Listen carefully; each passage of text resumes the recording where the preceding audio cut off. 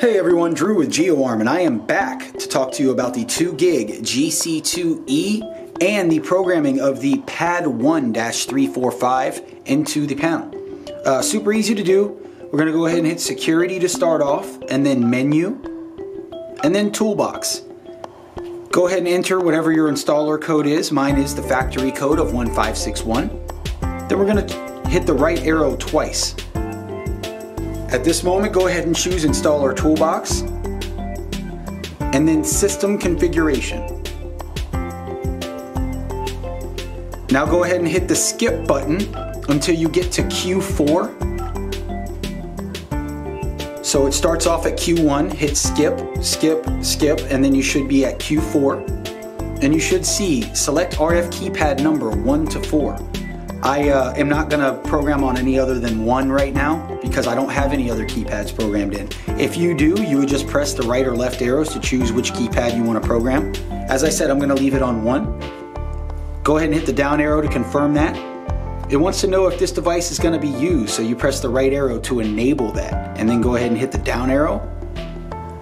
Now it wants to know the equipment code for this device. The equipment code is 0867 for the PAD1. Once again, that is 0867. Once you've entered that correctly, hit the down arrow to acknowledge it. Then you want to go ahead and hit Shift and then Learn so that we can learn the keypad in. You can press any button you'd like on this thing, it'll learn it in. I'm just going to go ahead and hit the number 1, then hit OK to confirm it. Confirm that that serial number is correct, and then hit the down arrow. It wants to know the equipment age. It is a new piece of equipment, so we'll hit the down arrow.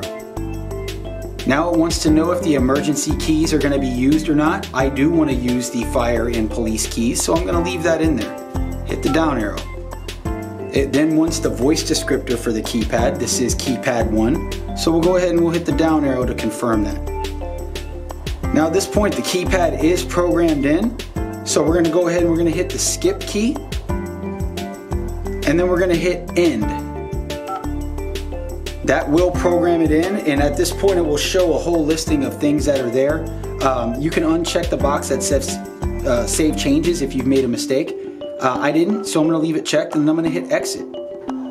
It should go through a reboot procedure at this point. We're going to wait for the keypad to come back up. Once the keypad comes back up, we'll go ahead and we'll use this new device and see if it works. System disarmed. Ready to arm. Alright, let's see what we have here. Okay, so we'll go ahead and we'll hit stay.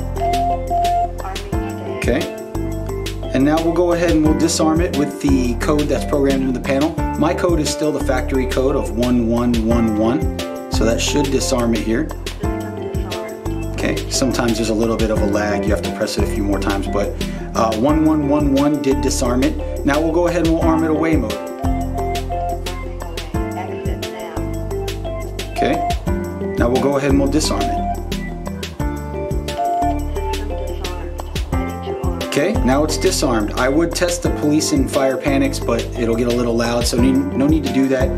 This keypad is programmed correctly. At this moment it is ready for use. You can go and get it mounted. If you guys have any questions or any comments at all, please leave them below. But other than that, take care and have a great day. Make sure to subscribe to our YouTube page and click the Show More tab underneath the video where you can view valuable links pertaining to this product, similar how-to videos, and our low-cost, no-contract alarm monitoring services.